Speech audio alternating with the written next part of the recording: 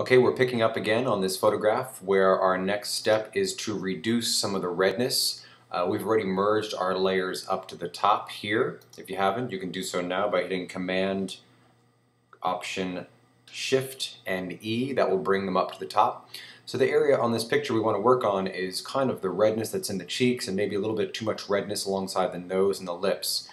Well, there's a way to do this with the target adjustment tool that is, I think, new or been around since about Photoshop CS3.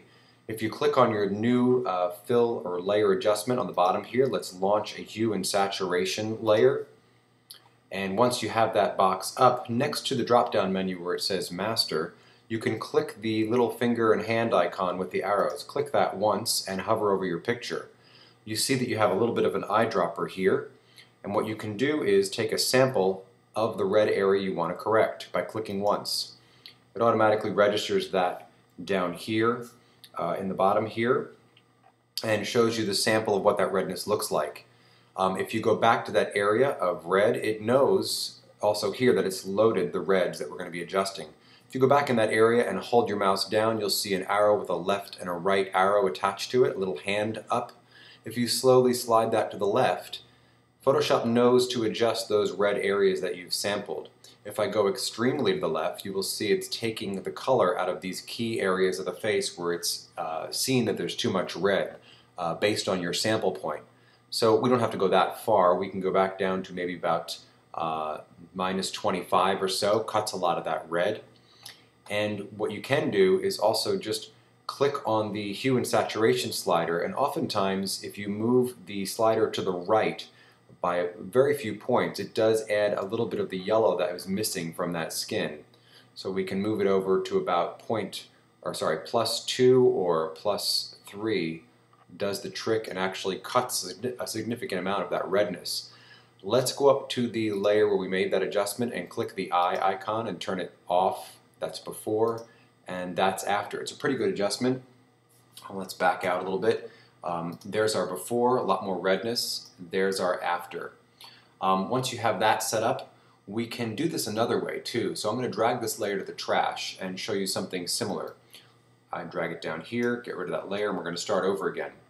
If you don't have your info dialog box up, you can find it up here in the window drop-down menu, and just check your info box. What this is going to do is help us numerically assess the skin based on the RGB or CMYK values.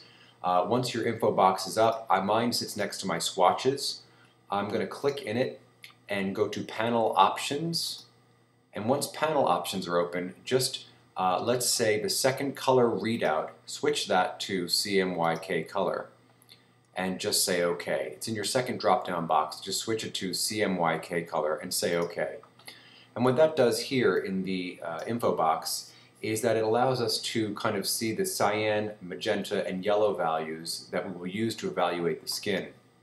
If we keep an eye on this window over here, where the CMYK values are sitting, as I hover over my picture in the red areas, you will see that these numbers keep changing. These numbers that appear here every time I'm over a red area will change. One of the things we want to look for, and one of the basic things to remember, is that if you're trying to correct skin tone, you want to make sure that your magenta value is less than your yellow value. Your yellow value can be anywhere from 5 to 25 or 30% more than magenta, but the yellow value is certainly never less than the magenta value. So if I come over here, I can see that these numbers change. As I go to real red areas, I can see that they change significantly. The cyan value is usually the lowest. Usually the magenta value is about double that, maybe 20 to 30% more than that. And the yellow can be anywhere from 5 to 30% more than the magenta. Just something to keep in mind, and we can assess this picture. Let's try this again. Let's go down here and launch a hue and saturation layer. Let's also click on the target adjustment tool and sample an area of red skin here.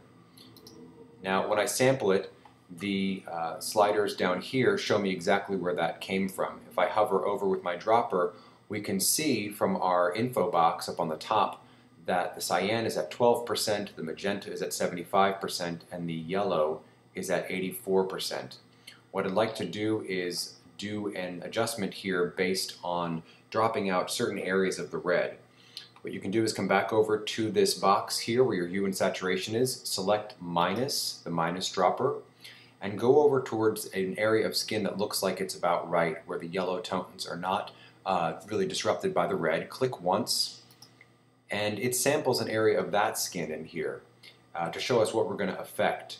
What I'd like to do is move to the bottom here and move your little slider in a little bit, that rightmost slider that extends into the yellow, move it in a little bit there, and take your magenta slider and move that in on the side here, so that we're really only affecting this middle range of red. Once you've done that, you can click on your target adjustment tool, click on the top of the skin, and slowly move it back to the left as you hold down the mouse. And if I go all the way to the left, you can see it's dropping out some of the red in the lips and under the eyes. We can see it's turning gray. We've desaturated it fully, but we don't need to go that far to have this be effective. We can drop it down to roughly, let's say, about 22%. And then again, we can move our hue saturation slider over. That shows you the areas it's affecting. We can move that over to just about +3 or +4. We'll cut that significantly by moving it towards the blue. I have mine set at +5. We've effectively reduced that red. Let's click that off. That's before, and that's after. Just by moving our slider over a little bit here, the hue slider over towards 5 or 6, sometimes you don't even need to go up that high, you do effectively decrease. If I bring it all the way to the left, you'll see the areas we're affecting. They turn magenta. That reveals what areas we're really going to be targeting. Again, I'm going to move that back over towards about +5. +6 is fine. We've effectively kind of cut down there. You bring your saturation in just a little bit more. So I have mine set at about, let's say, about -15. That looks good to me. Turn it on and turn it off. We'll be right back with some more tips on how to fix this skin and get this picture finished. We're going to be recovering some of the area under the eyes with the clone stamp tool set to lighten, and then we're going to take care of some airbrushing.